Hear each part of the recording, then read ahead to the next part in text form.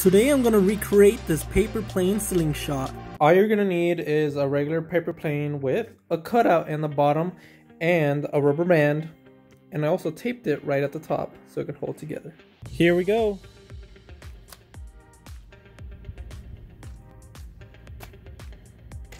What I like about the paper plane slingshot is that it actually fires pretty accurately, but the only bad part about it is that it kind of like destroys your paper plane up here. So after a couple of shots, or if you want to fire it off really hard, it's gonna absolutely destroy your paper plane.